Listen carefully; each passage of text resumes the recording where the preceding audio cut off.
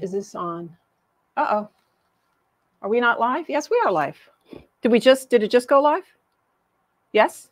Should I start over? Yes. Okay. No, okay. I think we should be live now. Okay.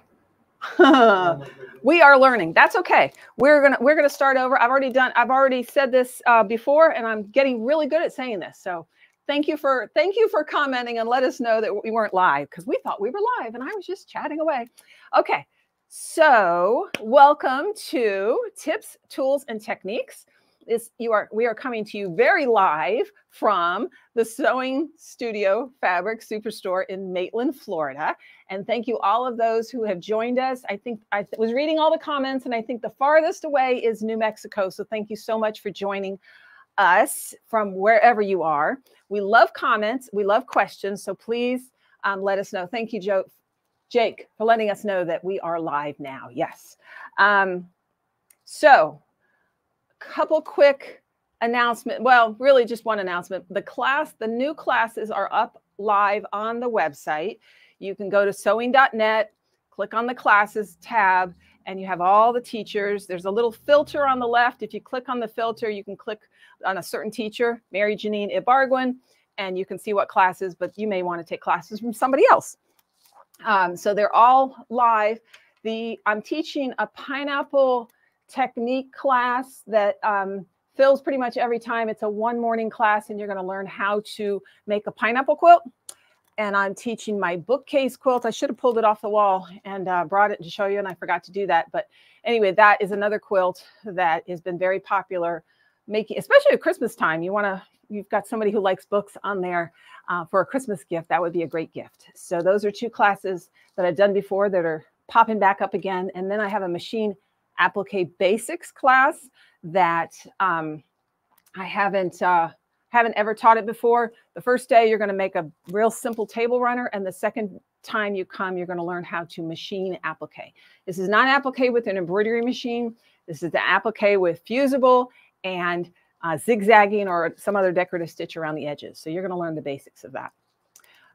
Gainesville, Mount Dora. All right, Eagle Lake, Florida. Welcome. Thank you for joining us. I think that's all my announcements. So we're going to talk about this quilt behind me. This pattern is called Picnic by Cluck Cluck Sew. I love her stuff. And we're going to talk about several things in regard to this quilt. The first quilt, Mark is going to put up a picture. No, actually not yet. I need to talk about, one of the things I want to talk about is choosing fabrics. A lot of people tell me that it stresses them out to try to figure out fabrics for a quilt. So I have 4 simple ways to choose fabric for a quilt. The first way is you walk into the store and you see this quilt. Oh, I love this quilt. I want to make this quilt. 9 times out of 10, you want to make it exactly like it's up on the wall. And we know that. So we have either made kits, or we've put those fabrics nearby, and you could just pull the fabrics and off you go. You know, you figure out how much you need based on what size quilt you want to make, and you're set to go. It's great. That's number 1. Number 2, if you love a particular designer or you found a focus fabric that you really like, it's possible that we have pre-cuts. We rarely buy every fabric in a line. But if you buy the pre-cut, whether it's a fat quarter pack or a jelly roll or 10-inch squares or 5-inch squares, that all the fabrics in that particular line, including the fabric you love, is already cut up, and then you can go find a pattern that uses those pre-cuts. So that's option number 2. Buy the pre-cuts. It all matches because it's all from that line. The third option is you find a focus fabric. And I'm just going to pull my little tortilla maker, which we'll be talking about soon. And let's say, okay, so I've got these tacos. They're very cute. And I really want, I want to pull some red, and I want to pull that green and maybe that brown. So you can go, take your focus fabric around and go into our solids or Reed's of solids and find some fabrics that go with that focus fabric. Okay, so that's option number 3. And then option number 4 is you've never heard me talk about this. So now we're going to put a photo up on the screen, and I'm going to show you my inspiration for the colors for this quilt. I was on Pinterest, and I love looking at winding ways quilts. I have the AccuQuilt dies for this quilt, and I'm looking forward to making it. So I'm looking at different colors and different layouts and trying to figure out how I want to make it. I thought, you know, I really love those colors, but I'm not ready to make a winding ways quilt with those colors, but I can use those colors to make this quilt.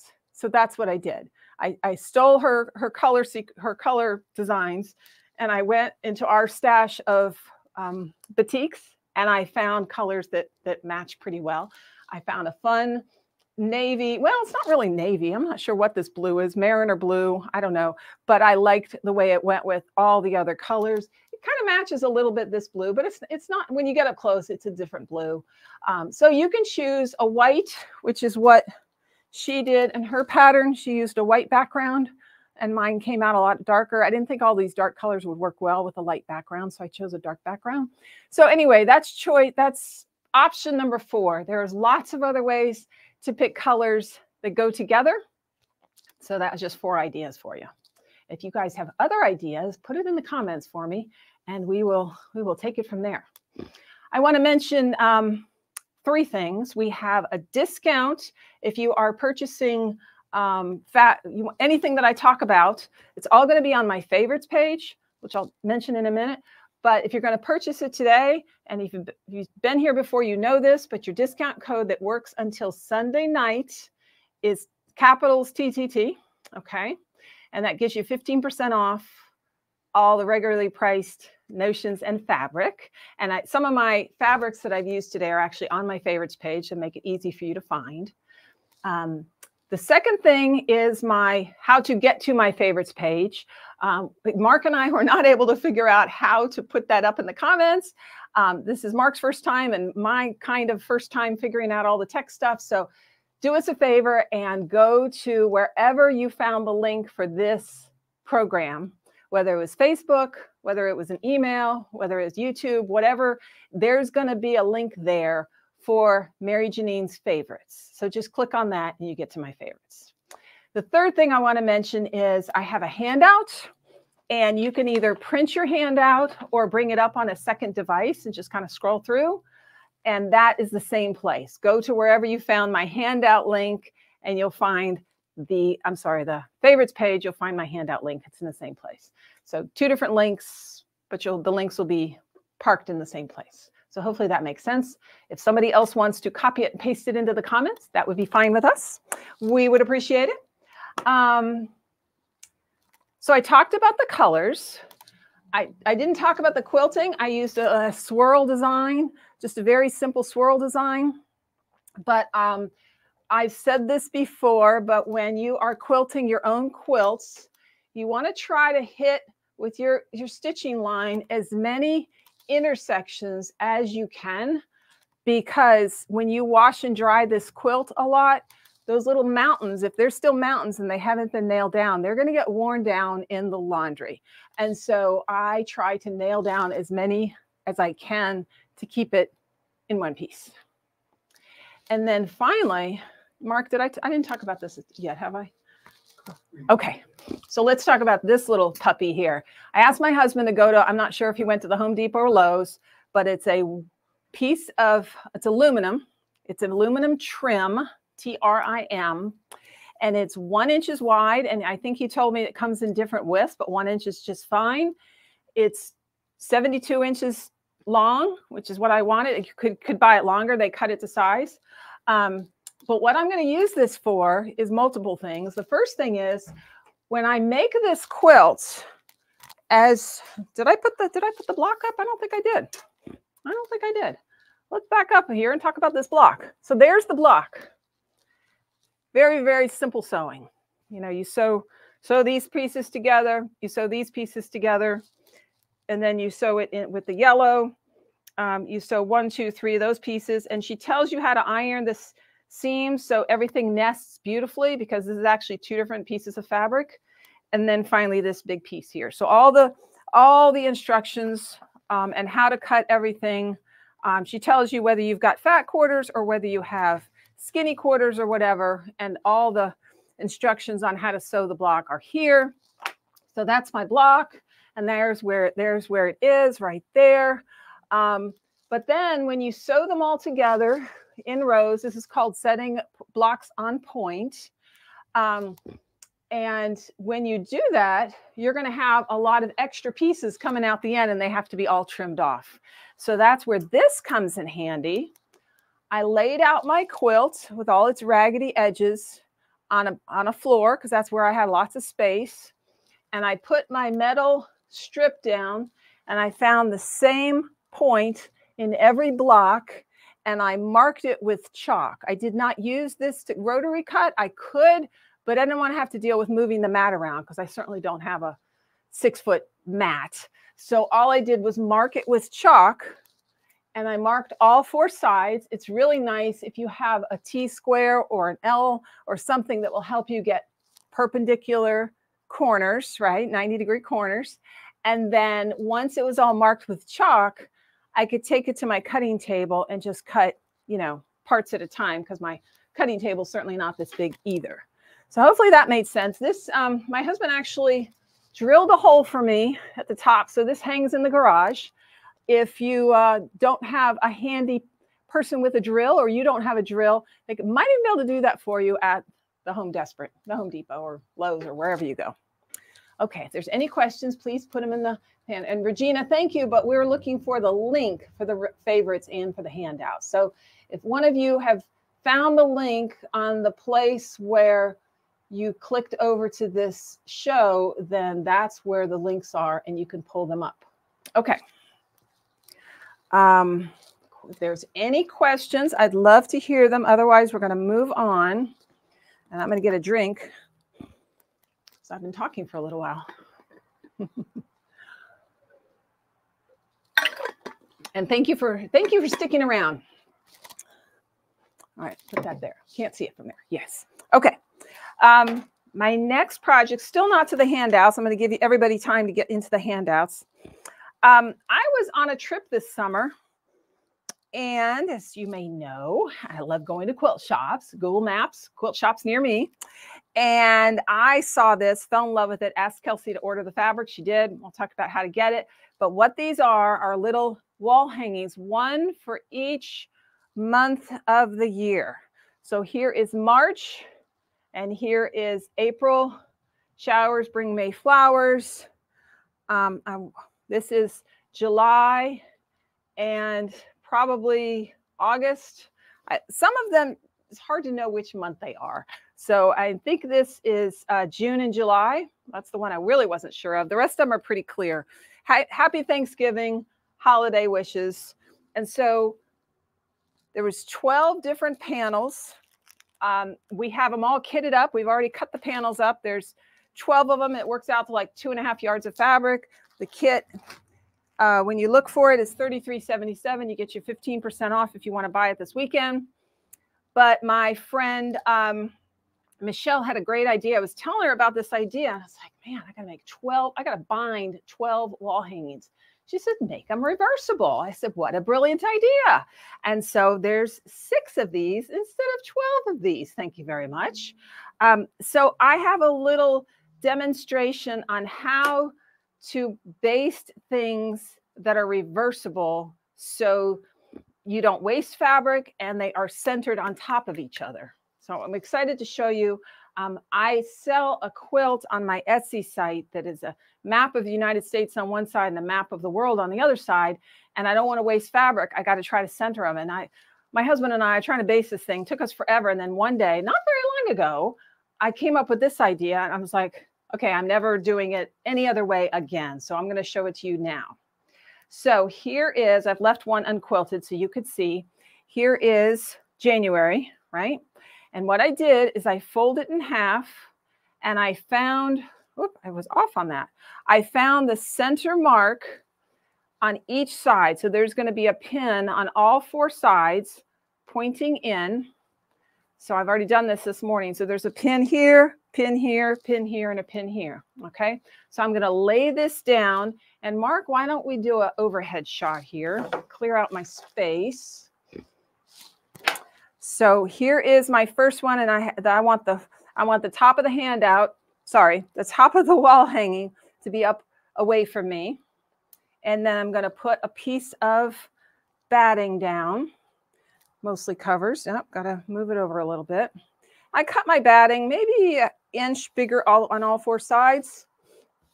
And then finally, that was January, so this is gonna be February. And now you see these pins. Whoops, I lost a pin. Hang on, let me find a new pin because this doesn't work without, here's a T-pin. I got it. So I'm going to, now I have to figure out where, oh, there it is. Found it on the ground, yay. Okay, so I'm gonna fold this in half. I'm gonna kind of pull the center. That's my center.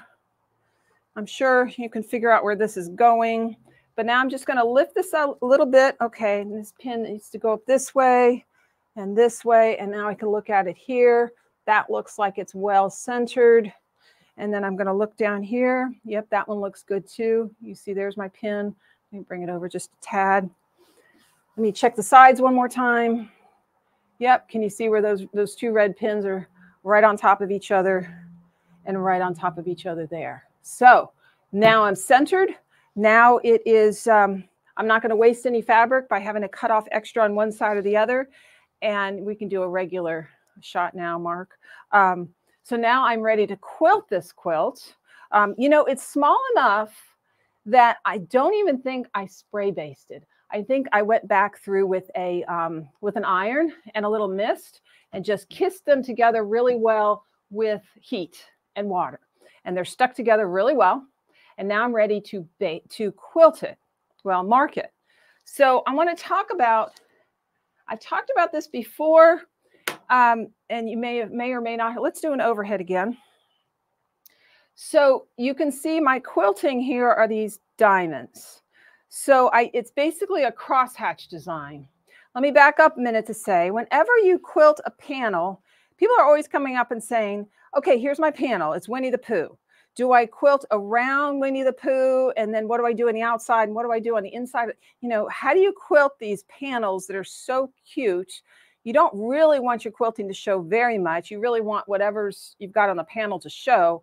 I came up with this and I use it a lot. And I'll show you how I do it. And I also wrote a blog post about it, which I'll tell you about in a minute. But the reason I like it is instead of, if you were to do 45-degree lines, you'd end up with squares on point, which is fine. But I think the diamonds just elevate it. They're just, to me, they're better than the little squares on point. And they're very, very easy to do. So I'm going to do a little demo on how to mark it. And then I used a walking foot and I elongated my stitch a little bit. You could also use just a real simple serpentine stitch. You could also, once you mark it, just free motion, serpentine stitch. You could also use a double needle. So you have lots of options here. If you take my machine quilting with a walking foot, we talk about this design a lot because it's very useful. When I do buy Annie bags, oftentimes I will use this to quilt my pieces. So how are we going to mark that? All right. So all I have to do is find my Hera marker. So let's do an overhead again, Mark. So this is called a Hera marker, and this is mine at home. You can order them online. I've had I think I took the one that was in a package back, but that has a very sharp, not so sharp it'll cut anything, but it's a sharp piece of plastic, and this is magic. So I'm going to take my ruler, and we're going to talk about this ruler in a minute, but most good quality rulers have a 60-degree lines, and they have 45-degree lines, and they have 30-degree lines. We're going to talk about the 60-degree lines today. So I'm going to take this 60-degree line, and I'm going to line it up. Move this out of the way. I'm going to line this line up with a known line on my quilt, which happens to be here. Hopefully you can see that. I laid it right on top. So now I can take my Hera marker, and what I'm going to do, it's going to put a crease in the fabric just long enough for me to quilt on it. By the time I'm finished quilting, you will not see this crease. It doesn't put down a colored mark. It just puts down a crease. And while I'm here, I'm going to go ahead and mark the other side, and you'll see what it looks like.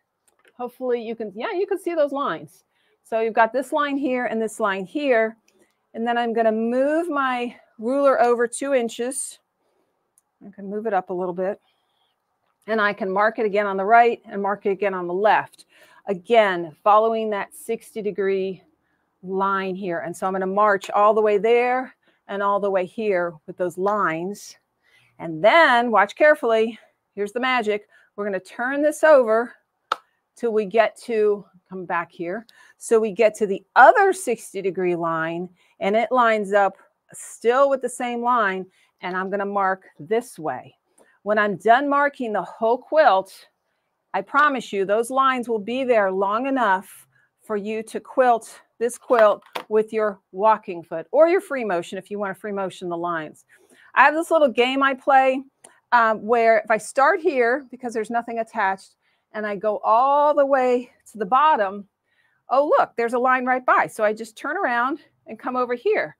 And look, there's a line right by it. So I turn and go this way. And look, there's a line right by it. So so it's kind of like that old Pong game where you just keep bouncing off the edges. And if you do it just right, you can put your needle down once and do the whole thing. So it's kind of a fun thing if you're into that kind of thing. So hopefully that inspired you. We can go back to the regular. Hopefully that inspired you. Another very simple way to quilt a quilt. You could quilt this absolutely if you wanted to quilt it this way. You absolutely could do that. But for panels, it's the bomb. So I was going to tell you my blog post. And if you can see that, let's do an overhead. So tinyurl.com, capital M, you have to do these capitals, capital M, capital J, capital D, diagonal, and then capital M and capital Q. So MJ diagonal MQ, machine quilting. If you go to this link, you will find a blog post that I have covered every possible bit of information about this technique right there. Barbara from Raleigh, hurricane is coming through. My son just moved to Wilmington, North Carolina, and my husband is headed there today with a U-Haul truck. So if you're so inclined to say a little prayer for my husband and use the U-Haul truck, I would appreciate that. He better call me when he gets there because I think he's going through like a hurricane right now. I said, could you just do this on Sunday? No, we have to do it. We have to do it on Saturday. So, yeah. So thank you for joining us from Raleigh. I'm glad you still have power. What else did I say? Oh, this. I believe I put this binding on my favorites page because I think it really went well. I love this fabric because it's printed on the diagonal, but I cut lengthwise pieces to put the binding on. And it went so well that I went ahead and put it on my favorites page. So if you love these panels, they're on my favorites page. You buy them all at once. And I think they're packaged. Yeah, they're packaged in different ways, but there's all 12 months in each package. And again, the package costs $33.77 minus your discount. You will get all 12 months. You could certainly make 12 wall hangings if you wanted to. If you do, you're going to need 2 yards of the black and the white, but I only used 1 yard of the black and white, and I had some left over for the binding. Oh, and then let me talk about the hangers. I went to Jacksonville last week with some friends, and I was like, okay, I've got a reversible wall hanging. I got to figure out how to hang it. And we came up with this idea. Let's do an overhead shot here. So I made these little fabric tabs. So I took some fabric, folded it over twice, sewed it down, cut it 2.5 inches. Probably if I were to do it again, I'd probably make it 3 inches. And then inserted it into the binding as I bound the quilt. And I put it on pretty much on just the very edges. And so then here it is. And don't ask me where I got this because I got it out of this piece of wood out of my stash. And it's actually a little too big. So I'm going to have my husband go to the Home Desperate and find me a smaller dowel with some balls to put on either side of it. And if they don't have it, I guess Amazon or Etsy or something to end that. But and then when I get to my mom lives in senior living. So she has her own little apartment. And so I was just going to put 2 command hooks on the door. And then this will just hang from the command hook. So super simple, no string, none of that. Just a simple way to hang those wall hangings. So hopefully that all made sense. If there's any questions, Yes, Regina, the links are there. I was just asking if anybody wanted to cut and paste those links onto the comments page. That would be great. If not, we will figure it out. Thank you so much. Any questions about these wall hangings? I'd love to answer them. Clean out my space here. All right. And I'm gonna get another drink because I've been talking a lot today. Yeah, I don't usually talk this much. I'm usually sitting at home and sewing. All right, we are going to continue on, as I said, or I may not have said this, but I have a lot of content today. So hang in there. Lots of good stuff. Everybody had a great time this morning. What is my next thing I wanted to talk about? Tortilla pockets. What the heck is a tortilla pocket? So quick story, colleagues come over. There was about 15 of them for tacos. Like, how am I going? I usually make my own tortillas, but I didn't have time. So I bought some at the store. And then how am I going to warm up enough tortillas so 15 people can start eating at the same time? I went online. How do you get tortillas warm? There's all these different ideas. And at the end, they said, oh, you just go on Amazon and buy one of these fabric pockets.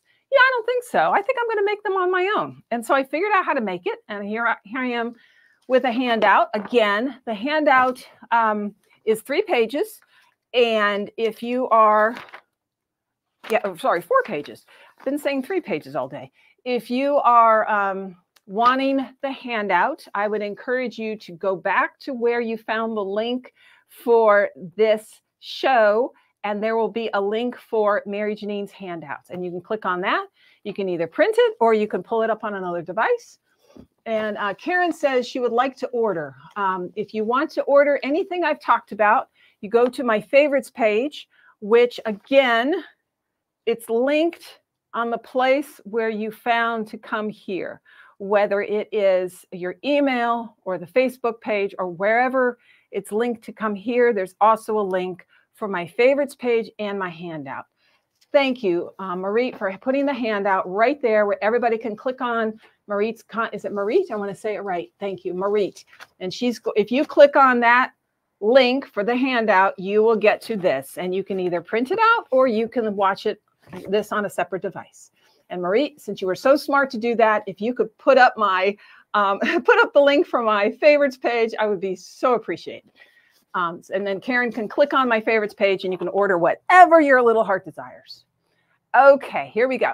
So this is a tortilla warmer. How does it work?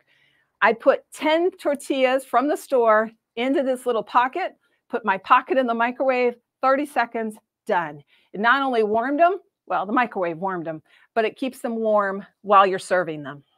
And then once everybody finished, well, like the last 2, I put them on a plate and I warmed up 10 more, ready to go for the next 10 tortillas, tacos, whatever, burritos, whatever they wanted them for. So as you can imagine, it's a very simple sew. So we're going to talk about how to do that. And it's also on the handout that I wrote.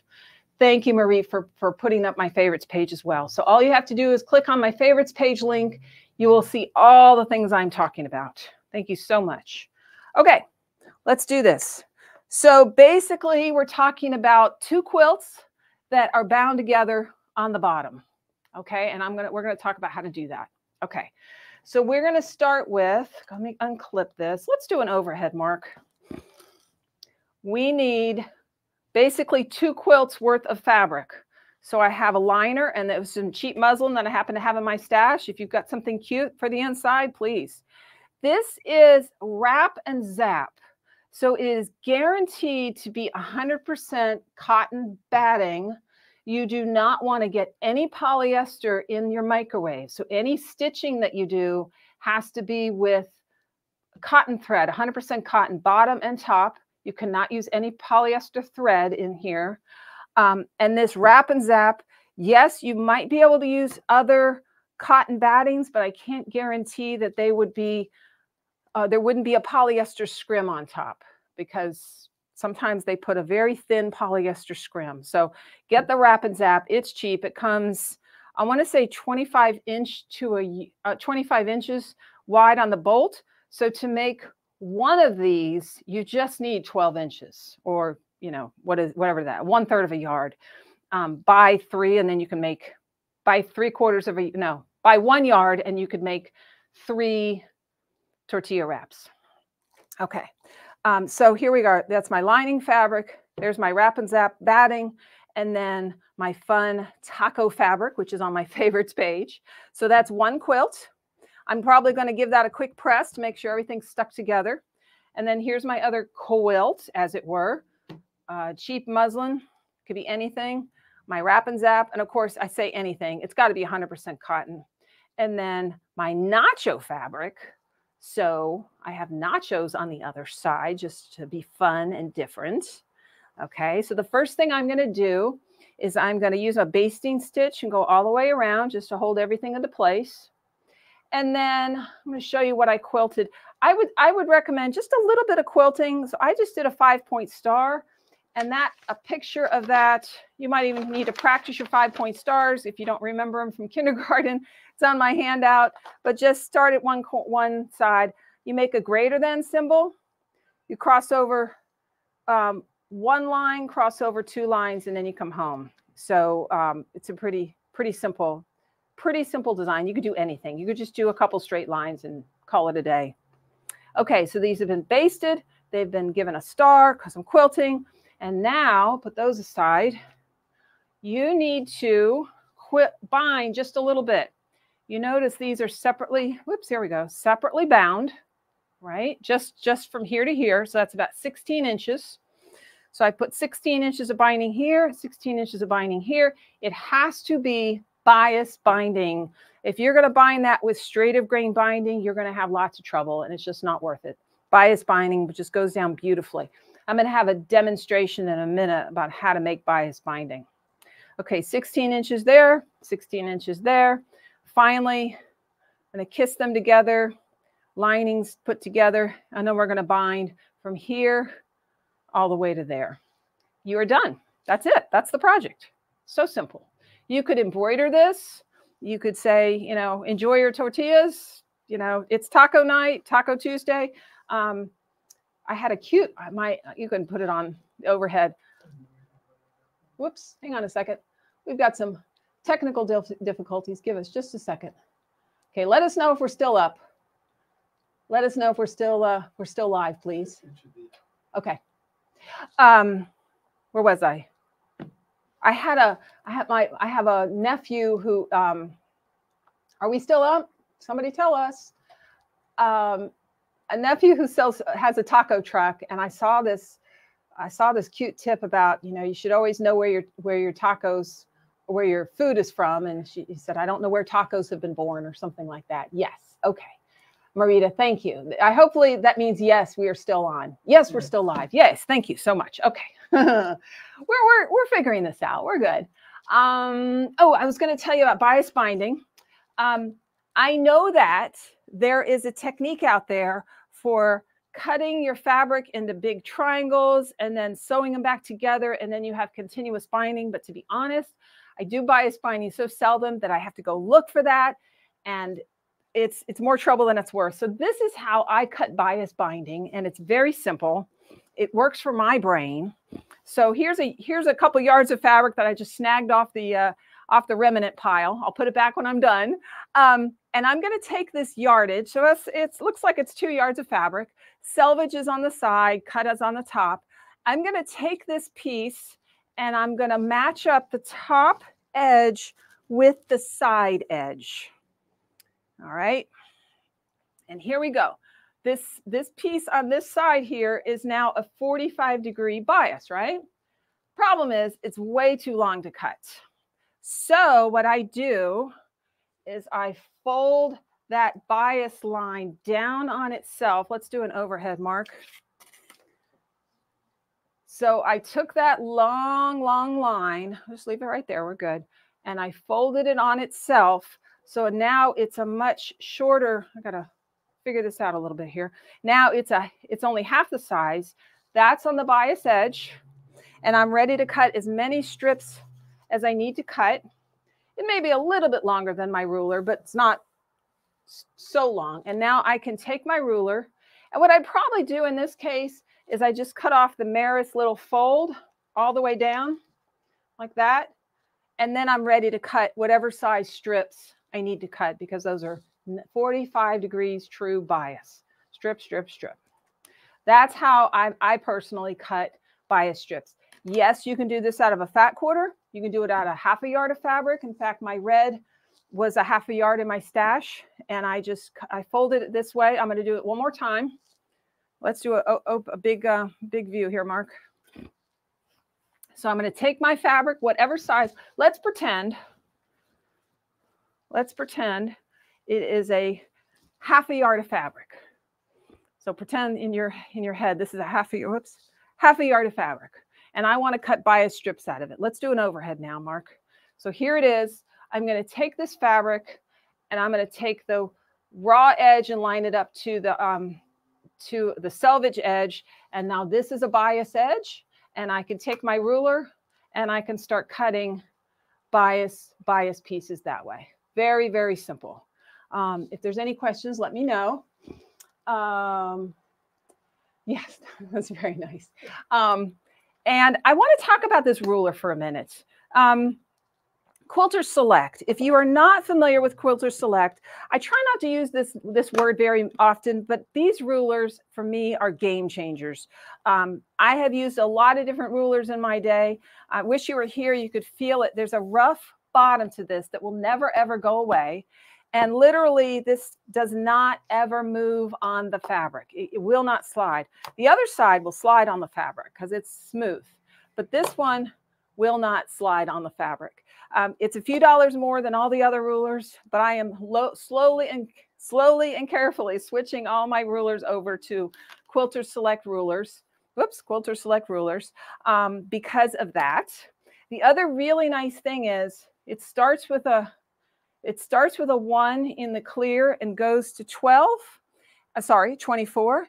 And then over here in the dark numbers, it's 1 to 24. So it used to be with my other rulers, if I wanted to count to 1, I'd have to figure out, okay, where's my 1? But here it's on both sides, so I don't have to keep moving my ruler around. The other thing is I wanted to talk about this nice thing.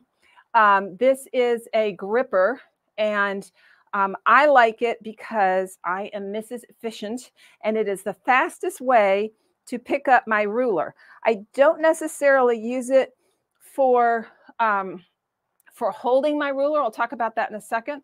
But, you know, I don't have any fingernails. So if I'm going to pick up this ruler, I have to move it to the side of the table and then lift it up because I can't get my fingernails under here because I have none. So this is a fast way to grab my ruler. This ruler, I probably use this 90% of all my cuts is this ruler. My 8.5 ruler is probably 7%. And then I use some other specialty rulers once in a while, but this is my go-to ruler. So I want to make it easy to lift up and use. So we have that on my favorites page.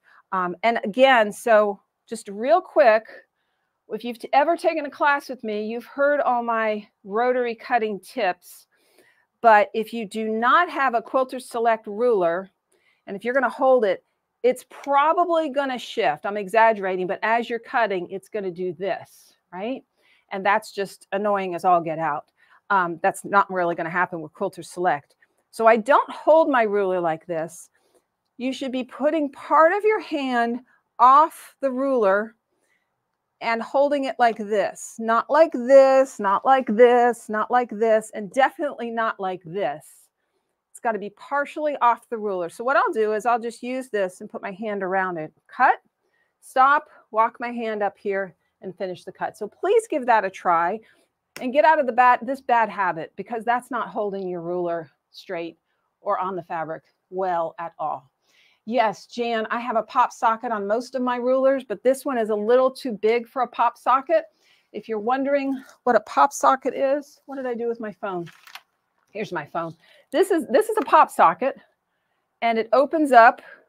There it is. So it closes, and then it opens up, and that's how I keep my phone from falling out of my slippery hands.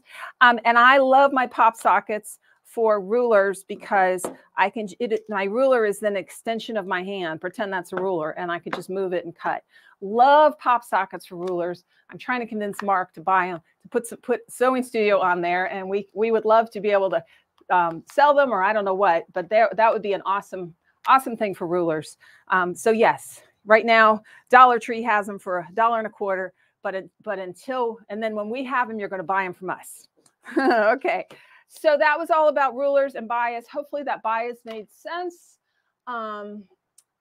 Let's see, any other good questions or comments? Thank you for all of your comments. I really appreciate it. And that was everything to do with my tortilla warmers. So we're going to talk now about, I've got 1, 2, 3 more projects. So this is one of them. I told you I had a lot of content.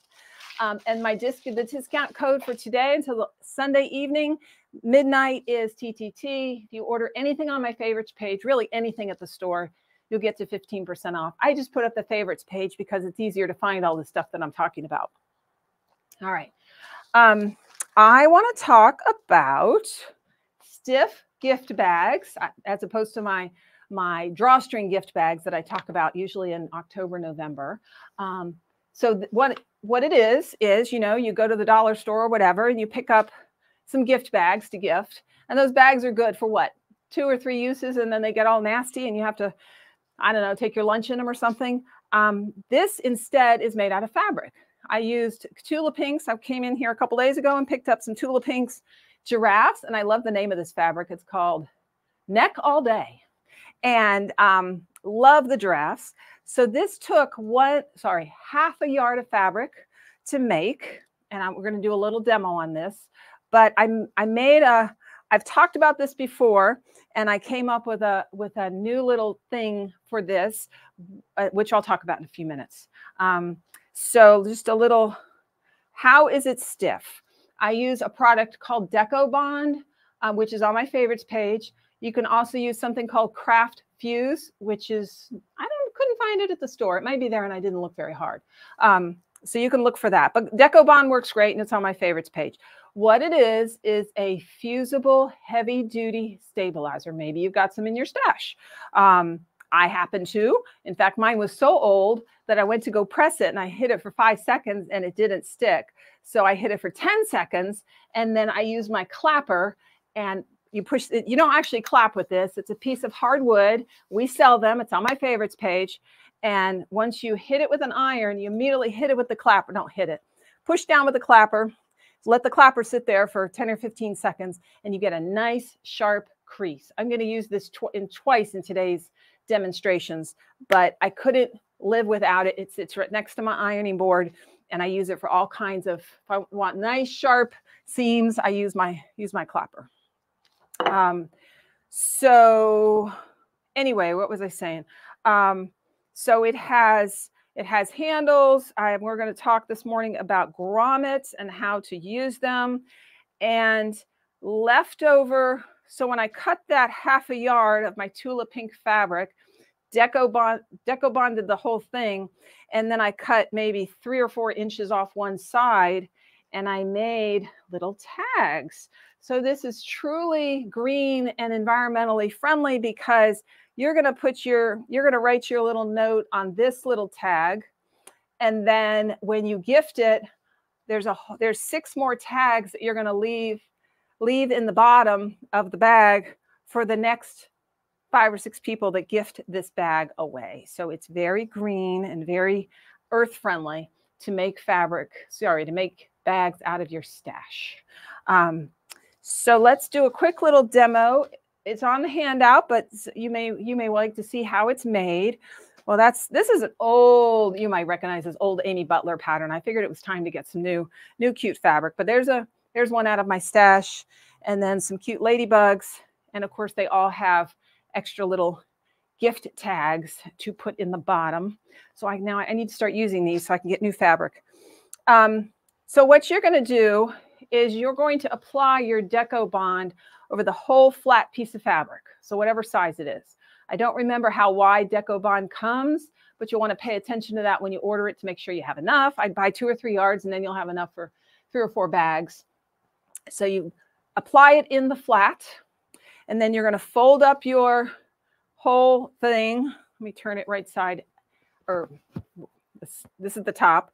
So you're going to sew a seam down the side. You're going to sew a seam down the corner. I like to use my wavy blade across the top whatever you've got that would make a nice edge. If you just cut it, it may get frayed. If you have some pinking shears, you could use that. I happen to have a wave blade on my rotary cutter, a separate rotary cutter, so that's what I used in that way. Okay, so I've sewn the side, sewn the bottom, put my hand inside. I'm sure most of you know how to box your corners. Let's do an overhead mark. So if we boxing the corners, you take it, here it is flat. I'm going to put my hand inside and kind of splay it out a little bit. And now I have a triangle. And if the box is this big, I will probably go and I will draw where I want to sew to make sure that both of my corners have the exact same size, because you don't want a big triangle and a small triangle, because then your box won't lay flat. So you're going to sew those, and it's going to look like, let me open this up so you'll see what it looks like. Did I cut those off? No, I did not. Fold this right side, wrong side out, and there they are cut. So they look kind of funky. They look like little duck bills or ears or whatever. Mark, we're gonna switch out to the, thank you. And we're gonna fold the top down just a little bit to give it a little extra strength and make it look nice on the top, just the way you would a paper bag. This is where we're gonna install the eyelets, and we'll talk about that in a second. And then finally, you need to press the heck out of this bag. It's going to turn into kind of a lunch bag idea, just like your paper bag. Everything is pressed. And here's the thing I mentioned before that I did. Once I pressed everything and used my my clapper, again, it's called a clapper. We don't clap with it. We just kind of push down and then just let it be for a few minutes, 20 seconds. What I did is I sewed. Let's do an overhead, Mark. I don't know if you can even see it, but I sewed 1/8 of an inch a top stitch. Everywhere I pressed, I did a top stitch through both layers. So across the bottom and up to the other side, and I did that for both sides. So you can see how defined those edges are. They're not just kind of mushy like this one. This is fine, but I really like how defined, just 1/8 of an inch top stitch down the side. And of course, cut off all your little bits of thread when you're done. Let's talk about an eyelet, the eyelet cutter. These eyelet cutters, I swear, every time I go to source them, they are hard to find. Right now, we don't have the squeezy kind. We've got the hammer kind. But I'm going to show you, maybe you have one of these in your stash and you don't even realize it. This is a very old-fashioned one I got from a neighbor friend when I was a kid. So it's very special to me. But I still see them out there in the wild. But then I'm not sure you can buy this particular model anymore. I'm going to show you how it works anyway.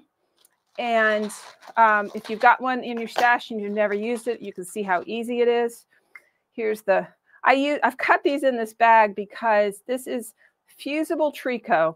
So when I'm making drawstring bags, and I make them a lot, and I use eyelets, I will iron a little piece of tricot on the back of my single layer of fabric, because if you do this all by itself, sometimes if you use it a lot, it's going to tear out of the fabric. And so, but I'm just going to do it through a single layer. I'm not going to press anything through. So I just used my seam ripper to cut a little hole, maybe a little too big, but that's okay. I'm going to take my eyelet. So this is a one-piece eyelet.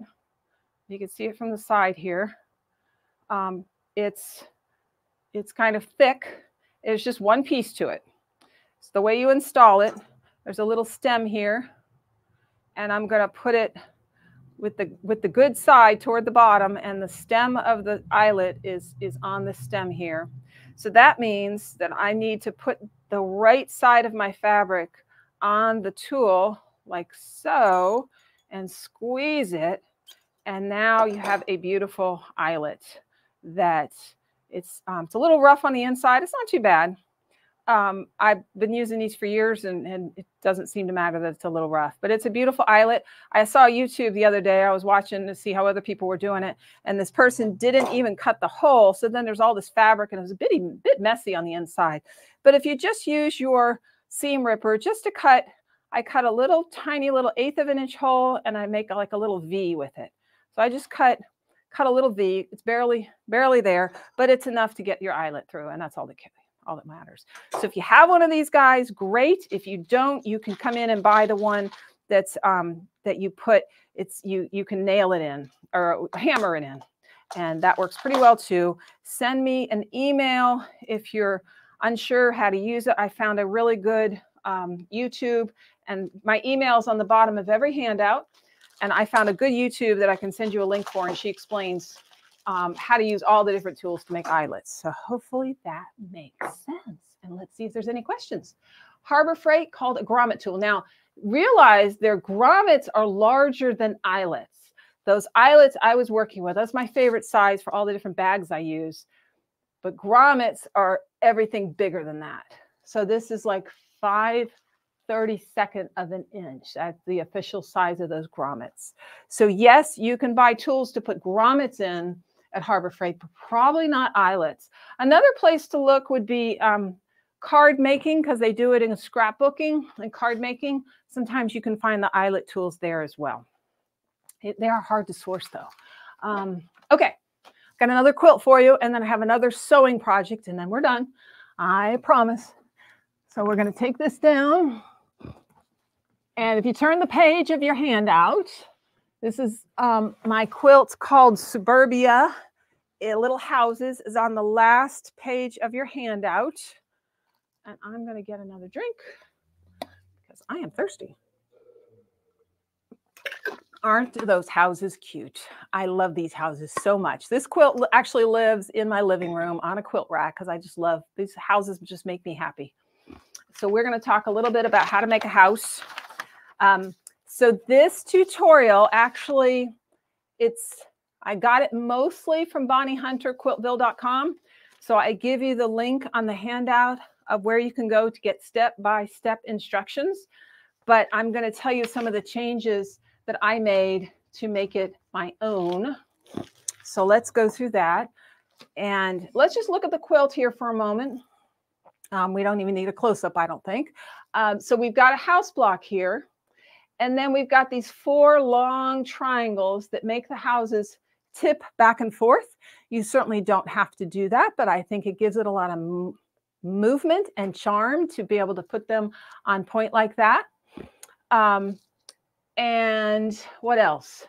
I use sashing. I think Quiltville, Bonnie uses her sashing is a lot wider than mine. I'm just a big fan of thin sashing, so that's what I use. But if you like wider sashing, you certainly could. I love cornerstones. I think that really adds to the quilt. I use different black and whites for different ones. So there's probably some duplicates, but you'd have to look for a while to find the duplicates.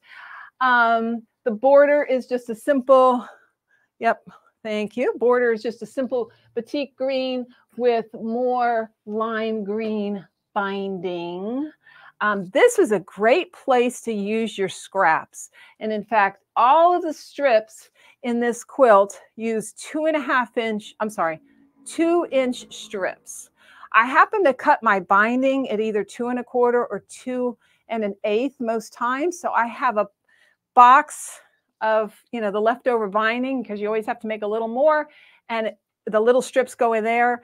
And then, so this is a great way to use up your leftover binding strips or 2-1/2-inch strips. You just cut the 1/2 inch off. So lots of ways to use up scraps. I did dip into my browns for the roofs, but pretty much everything else was out of my stash because I got a lot of fabric. So I've made this quite a while ago. So we are now going to do an overhead mark. So I can talk about the block, how to make it. And here it is finished. And here is a tip for you. When I know I'm going to be sashing my blocks, I add my bottom sashing, my cornerstone, and my side sashing. So every block looks like this. Rather than putting up all my blocks, laying it out the way I want it, and then having to put sashing on each block, I know I'm going to sash it. So you might as well put your sashing on now. Just an extra little step. And then when you're all done sewing all your blocks together, you're going to have to put sashing across the top of your quilt and across the left side of your quilt, but that's okay. So there's the block. The first thing I'm going to talk about is this little piece here. You have 2 chimneys. This is an expensive house. It has 2 chimneys, 2 fireplaces. So here's how we do it. Rather than cutting a bunch of squares and sewing them together, instead, you cut some strips and then sew your strips together and then cut them as needed. So that's a quick and dirty way to put your two chimneys on. Okay, so there's that. So let's just build our little house here. We're going to be construction workers for a minute. There is my roof, and all it is a strip of fabric. And again, it's all on quiltville.com and her free pattern. 2 snowball corners there for the roof, and then we can't forget our piece across the top of the house, and then let's see, 1, and there's my window, some more wall, and my door, and some more wall. So once you sew all those together, of course, they're the same size as that. That's the house block right there. Okay, that's the house block. These could be the same or they could be different. I just kind of like them the same. Any old brown will work for a roof. And of course, the house, all this house fabric, of course, has to be the same for it to make sense. One more thing. So we've got all that. Let's say I've sewed that together. And I want to put these triangles on. Yes, you could cut a bunch of triangles, but you know me. I've got a much easier way to do that. We're going to take a long, and this is probably in my handout. If not, it's in her handout. Yes. So if you look at the handout here, for each house, I cut 2 black and white triangles, 3 inches by 12 inches. And then here's my rectangle. And if I cut the rectangle this way, then my house is going to tilt to the right. If I cut my triangle the other way, if I cut it this way, southeast to northwest, then it's going to tilt the other way. You can hopefully see how that would work. So let's go back up and look at the quilt again, Mark. So half of my blocks tilt to the right and half of my blocks tilt to the left. And then I just checkerboarded them. And I just think that gives the quilt so much movement and charm. It's just, you just eat it up. So yeah, that's how those triangles. And yes, 12 inches is very long. I don't need all of that. Yes, there's going to be a little bit left over, but that's how big it needs to be for you to make it that way. You could make it 4 by 12. You could make it 5 by 12. You'd have bigger and bigger pieces, but I found that that was a good size for the look I was looking for. So lots of ways you can make this your own. Any questions about this quilt? All right. And then again, the sashing pieces are cut to size. Here's one with the cornerstone, and here's one without the cornerstone, and they go right onto the quilt block, and then you have a whole bunch of those cute guys. And your quilt doesn't have to be as big as mine because I just couldn't stop making houses. So this thing is pretty massive. I didn't even open it up all the way, but it's big. So I'd say probably 70 by 80 or something ridiculous like that. So let me know if you have any questions about that. Otherwise, I will pack up my little demo here and we will move on. One more project. I was busy. I couldn't stop coming up with new things to tell you guys about. So hopefully you are enjoying it and getting something out of this. Okay, here we go. Money bags.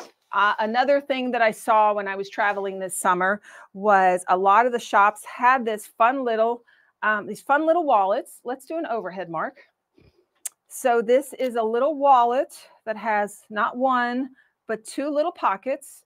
So a great way to gift a gift card this Christmas. You could use Christmas fabric or just, this is Tula Pink.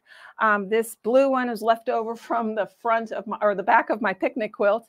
You don't have to have a strap if you don't want to. In fact, when I continue to make these, I probably won't use a strap. I also changed the way I did the Velcro, and we'll talk about that. But again, 2 pockets.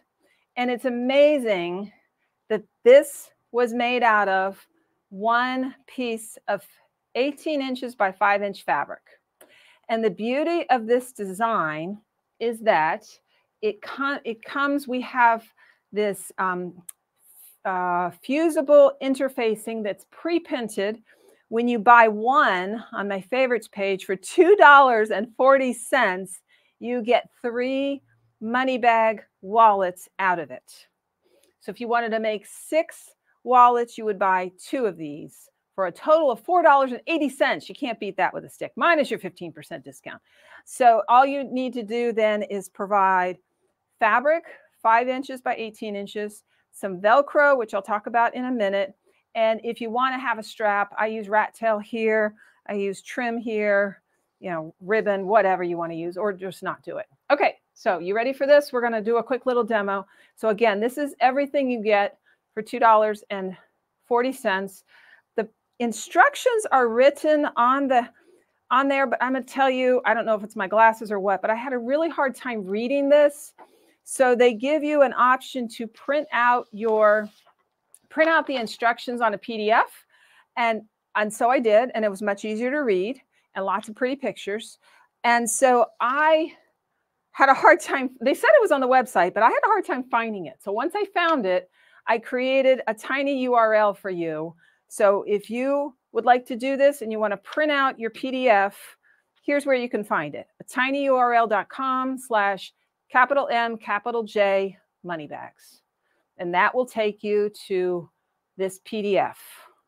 So you can get your own instructions printed out. You don't have to try to read this brown printing on here that's hard to see for me. Okay, so that's the printout. So let's do a quick demo of how this works. So it's hard to see, but it tells you you're going to put your loop part of your Velcro here. So I just kind of looked at it up in the light, and I kind of placed it. Remember, all the things that you're placing get placed on the fabric side, not on the interfacing side. Ask me how I know. So your hook Velcro here, we're going to talk about this, why I placed it this way in a moment. And then it tells you where to put the strap. If you want that, you don't have to have it. And then it tells you to cut a little slit here. And this is actually our turning slit. So you need to do that. Okay. So I've done all that, prepped my fabric. And of course, we fused it to the wrong side of the fabric. Find my other demos here. Yeah.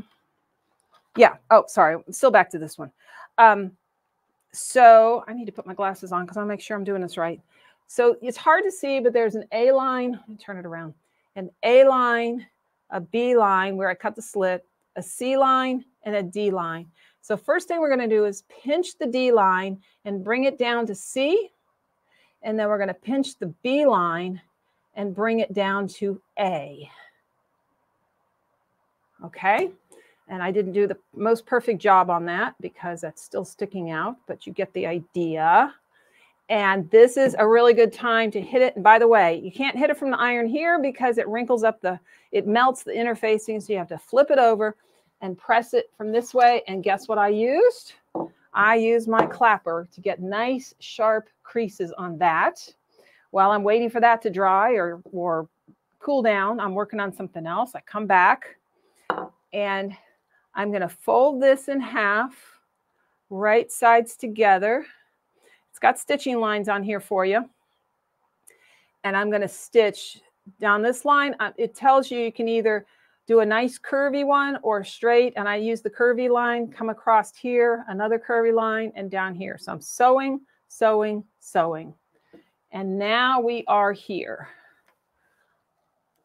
I'm going to go ahead and cut. You have scissors there, Mark? No.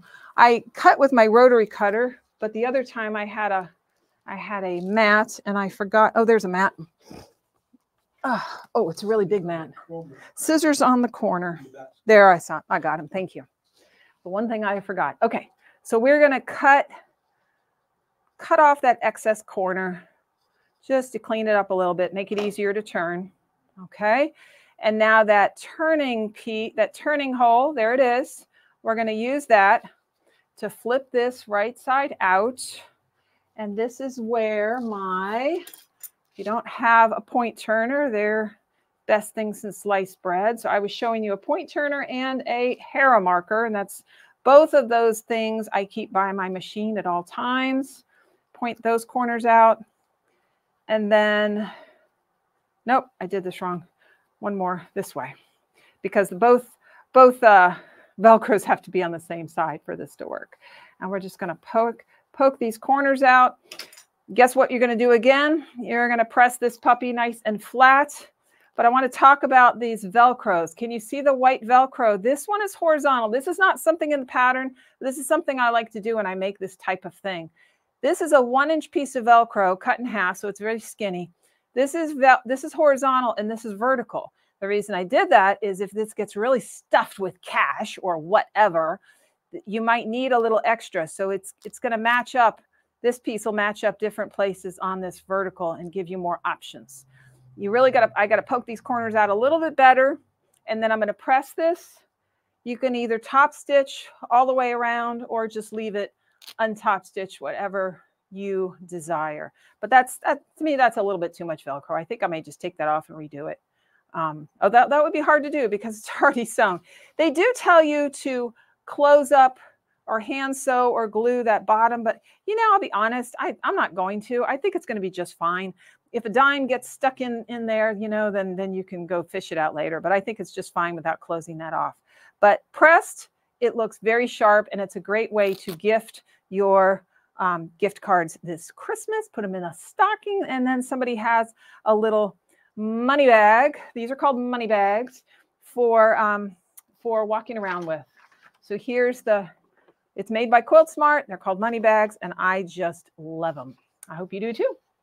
Let's see if we have any good questions or comments. Thank you, Jan. I did have a lot of fun coming up with all these different projects for you. I hope you enjoyed it. We're going to do a non-overhead shot, Mark. So I can say thank you so much for joining me. Again, the handouts and the favorites page are listed in the comments. Thank you very much for doing that for us.